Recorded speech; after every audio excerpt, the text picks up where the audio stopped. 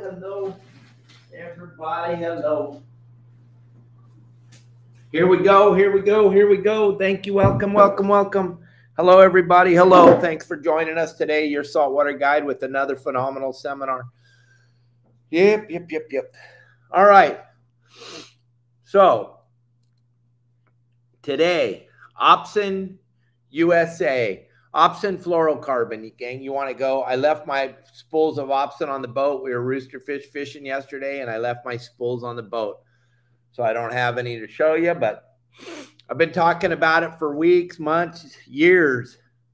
Go to Opsin USA, check out the Opsin fluorocarbon, put in the code YSWG, and you'll get your Opsin shipped straight to you with a discount. Go to Opsin USA, order up some fluorocarbon. You got to have fluorocarbon, and especially for what we're going to be talking about today. So yesterday I put out a request that you guys send me topics to talk about. Send them to yoursaltwaterguide@yahoo.com. Yoursaltwaterguide@yahoo.com. You send me your request for what you'd like to talk about, and if I decided to talk about it, I'd send you a t-shirt. Well, one person, I can't even believe it. We had a little over 3,000 people watch yesterday, and one person sent us an email. Don't be afraid to send us an email. Nothing bad's going to happen. If you want to know about something, send us an email.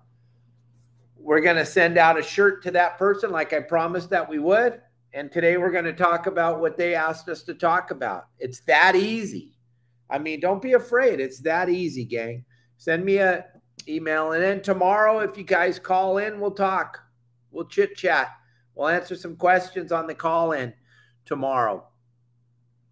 Call me up. We'll answer some questions. We'll talk about whatever you want to talk about.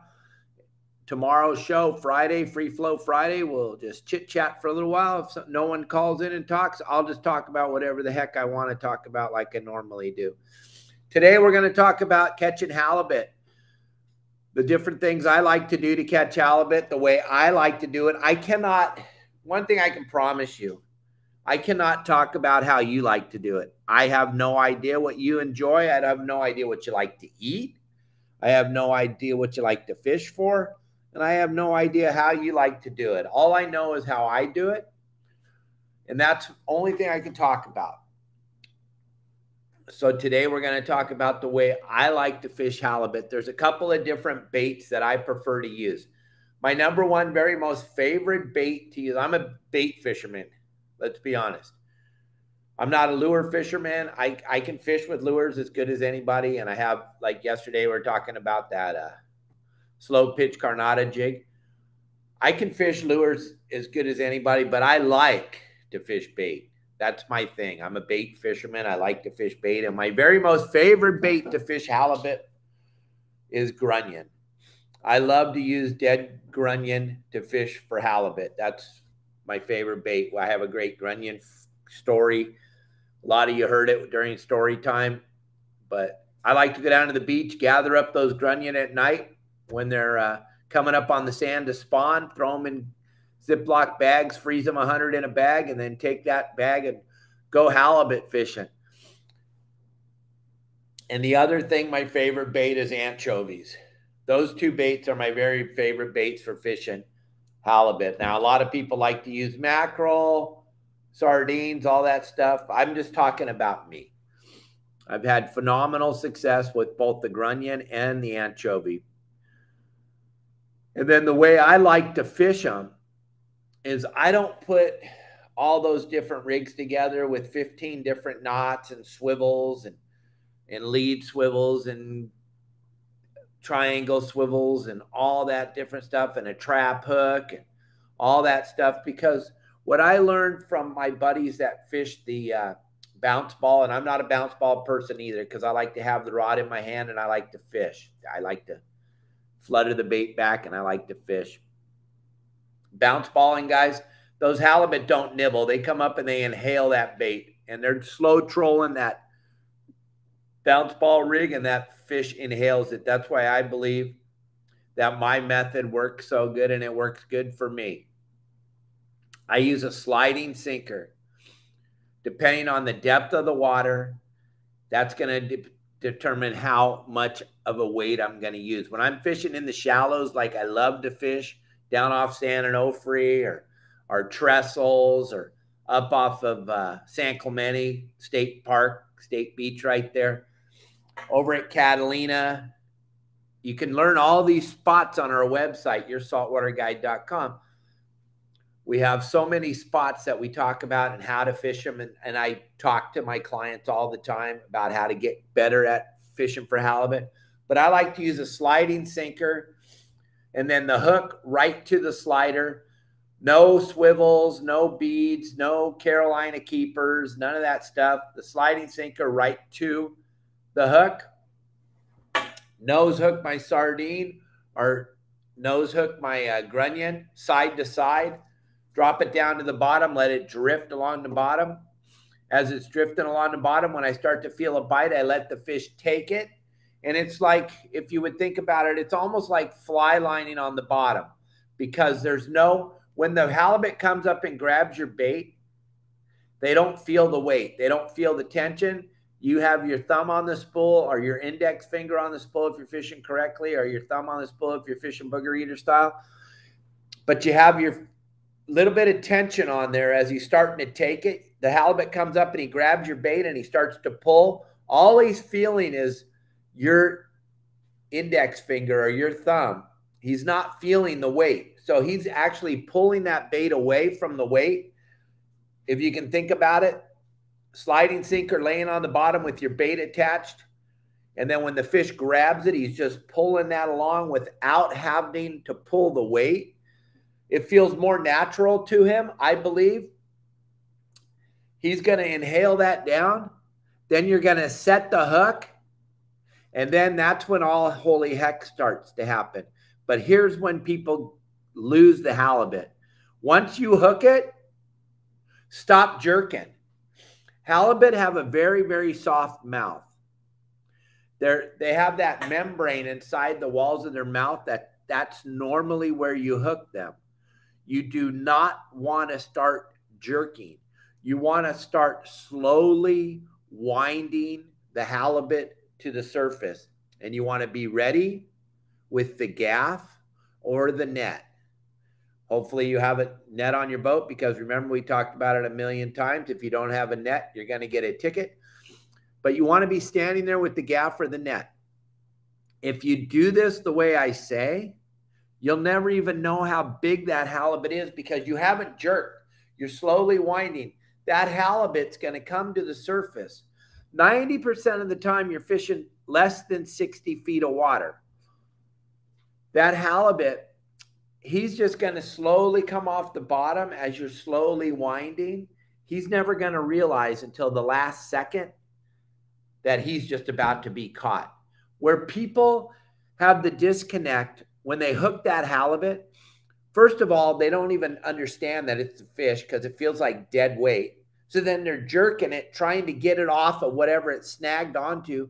But remember, you went to my website, you learned the spots, you fished the way I suggest to fish. When you put your bait down on the bottom, there's a phenomenal chance you're going to get a bite. I've heard this so many times from so many people. When they blow it and they jerk the halibut off and they don't get them, they're like, well, I didn't even know I had a bite. How bad are you at fishing if you don't think when you drop your line in the water that you're going to get a bite? My gosh, if you're a member of my website, you better think every time that bait touches the water, you have about a 99% chance of getting a bite. That's why you're fishing. That's why you're following my simple game plan and you're following it to the T and you're going out there and you're executing and now you're getting a bite. But here's back to what we were talking about. When you get bit on that halibut, you set the hook and it's not a big swing for the fences. It's a put it in gear, take a couple cranks, get the slack out of your line and a quick little twitch sets that hook. And then a slow, steady wind as that halibut comes up off the bottom. And those of you that have ever halibut fished, you know what I'm talking about. That halibut, 9 out of 10 times, doesn't know he's hooked till he sees the surface of the water. That's why you need to be ready with a gaffer and net. I preferably always want to have that net right next to me, because a lot of times it's going to be a 22, 21 and a half, 23-inch fish. You're going to be right on the border. You're not going to know if it's legal or not. I'm telling you, a 22-inch halibut is a phenomenal table fare. It's a perfect. The law says you can have it. Why not be there with the net? Be ready. Your gaff could be right there. It could be a 25-pounder. It could be, hey, no problem, man. Gaff that sucker. But the minute that fish sees the surface of the water and realizes what just happened, now all holy heck's going to break. He's going to take off for the bottom again. All you have to do is hold the rod. He's going to strip off 20, 30 feet of line, and then he's going to stop again. But everybody wants to jerk the living bejesus out of the rod, especially the married men. They want to jerk that rod so hard. It's absolutely unbelievable. You just want to stop and calm down and take a deep breath and then wait. He's going to take that scream and run back down to the bottom. Then he's going to stop. Then you're going to slowly wind him up again. It's not that hard, but we make it hard. We always seem to make it harder than it really is. You just want to slowly turn the handle, wind him to the top, but you want to make sure you're ready with that gaff or that net. You want that to be ready. And a lot of times when you're halibut fishing, you're fishing by yourself, because most people don't have the patience to halibut fish. So therefore, it's hard to fish with other people on the boat, because you have the mindset, hey, I'm going to go catch a halibut today. You might spend all day for that one fish. You might get bored if you're not into it. And if you have friends on the boat, they're not going to be into it because they don't understand. They saw all those pictures of all those fish that you caught the last time you went fishing, and now you're going to take them halibut fishing. Halibut fishing basically is like watching paint dry for the people that aren't into it. If you're not into it, or if you're just not, you don't understand the whole thing, you have to have a phenomenal amount of patience, but you have to have a plethora of spots, because spots and conditions and wind is going to dictate everything. If that wind is blowing really hard, you're probably not going to do very well. If there's absolutely no wind at all, you're probably not going to do very well. You want that small amount of wind, something like 4 to 8 knots, not a white cap, but just something that allows the boat to drift across those areas where the hard bottom meets the sand. Those fish are going to be right on the edges of those hard bottoms where they meet the sand. Inside big kelp beds, like inside San Onofre, inside San Mateo Point, inside Torrey Pines, up at Catalina, inside the kelp at Salta Verde, inside the kelp, up around the backside of the island at those kelp spots, inside edge between the beach and the kelp, drifting those little channels. That's where those halibut are going to be stacked up, because they're in there ambushing the bait fish. And the bait fish are usually traveling from either the surf out to the kelp or from the kelp into the surf to look for something to eat. And that's when those halibut ambush them. And that's when you want to be fishing in those zones. Everything matters. So if you get up in the morning and the wind's howling, don't go halibut fishing, because you're not going to catch one. It's just not going to happen. Or maybe stay in the harbor where the wind's not blowing so hard. There's plenty of halibut to catch in the harbor. Tide has a big play on the halibut bite. Tidal movement has a huge play. When is the best tide? Well, a lot of people are going to tell you a lot of different things.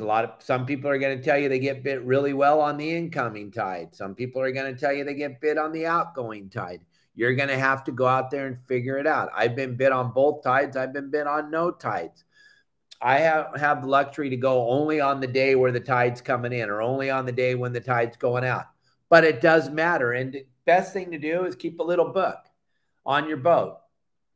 All right, today we caught him. What was the tide doing? All right, it was coming in when we caught him today. It was on an incoming tide. We caught him at 2:13 in the afternoon. We got our first bite.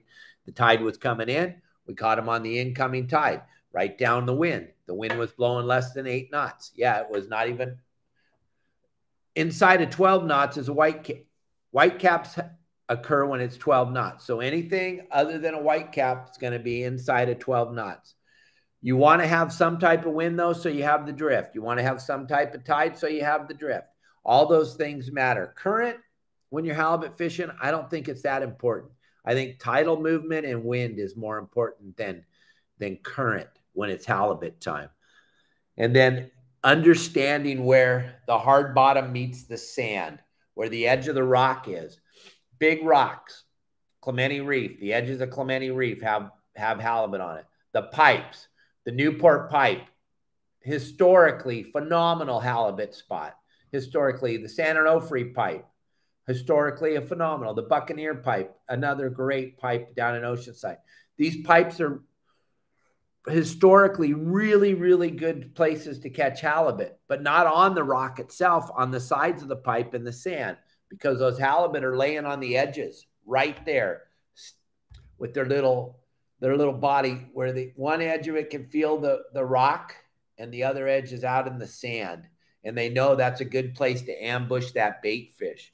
All these things matter. You need to put together a little map in your head of these rocks you're fishing, these hard bottoms you're fishing, these kelp beds you're fishing, and understand that all that matters. And then you start to put together the puzzle and you start to put together the pieces. And I do the sliding sinker.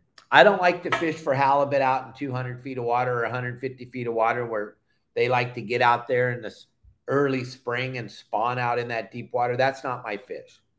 That's just not my fish. I'm not into it. I don't like it. Just like I don't like lobster fishing deeper than 50 feet of water. I'm just not into it. That's not my deal. I leave that for all the other people. All the other boogers can go out there and have that. I'm the inshore halibut guy. Surf line is my golden zone. Just outside the surf line is golden. On those pipes, on those insides of those kelp beds, those are all my golden zones. Over at Catalina, the shallower the better. Seems like a lot of halibut on the beaches, on the back and on the front side of Catalina. All this stuff is what I've learned over 48 years of fishing in Southern California for a living. I've watched all the different things happen, and I've tried to put the puzzle together the best that I can. But the number one thing I want to tell everybody you got to understand when you go halibut fishing is you have to be patient. That is probably the number one thing. Most people spend the day driving from area to area, and they fish an area for 10, 15 minutes. They don't get a halibut. They're like, oh, there's no halibut here. My God, you didn't even give yourself a chance to dissect the zone. You didn't even give yourself a chance to look around. You didn't eat. My best favorite bait, I just got asked that question again. I like to use, if they have live anchovies at the bait barge, I'm using live anchovies. If they only have big giant sardines or mackerel, I'm not into that. I like dead grunion is my very most favorite go-to bait. And I can catch those on the beach myself when the grunion run. I put them in the freezer and I bag them up 100 in a bag, and I'll go bass fishing with them or halibut fishing. Those are my two very most favorite baits. I can't tell you what you like. I don't know. I know Jim's over here losing his mind on Instagram, tell everybody, I only like to use mackerel. I don't care. I'm not you. You need to have your own seminar where you tell everybody what you like to do. I'm only telling you what I like to do. For some reason, that's what I think people are watching me to learn what I like to do. I cannot tell them, Jim, what you like to do, because I don't know what you like. And I sure the heck don't know what you like to eat. I don't know how hungry you are. I don't know how many fish you want to eat. That's what, another thing, that's one of my pet peeves is when I catch a bunch of fish and I take them home and I have people go, did you really need that many? How do you know how hungry I am?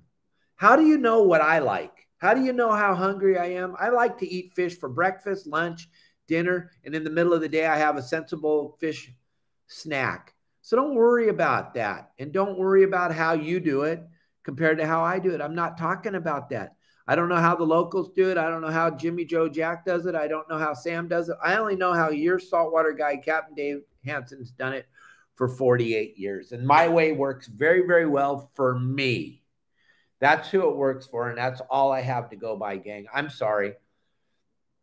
If that upsets you, Jim, over there, if that upsets you that I don't know how you like to do it, my crystal ball broke about 45 years ago Todd Manser and I tried to glue it back together in my old apartment. We had that crystal ball. That crystal ball used to work really well for me back in the late 70s, early 80s. And then I dropped it and it broke. And now I have no idea what's going to happen tomorrow. But Todd Manser tried to help me glue it back together. Shane, if you can ask your dad, hey, did you help Dave try to glue back his, and he'll tell you, yeah. And then he had to call an ambulance because we couldn't get it glued back together.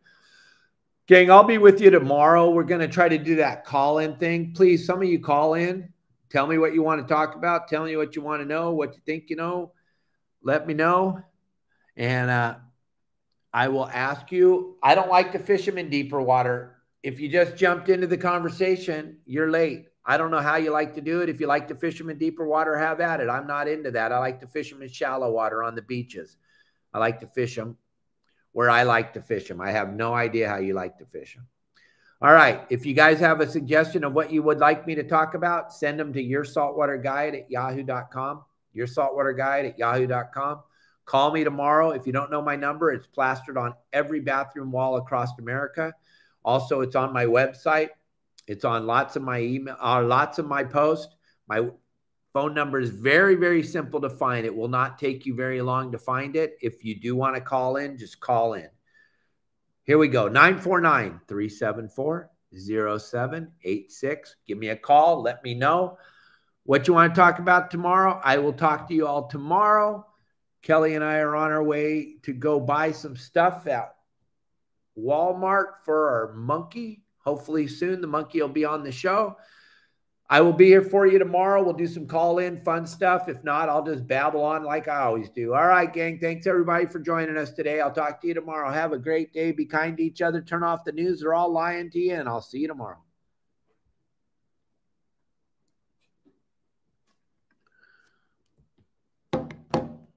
Woohoo! Another great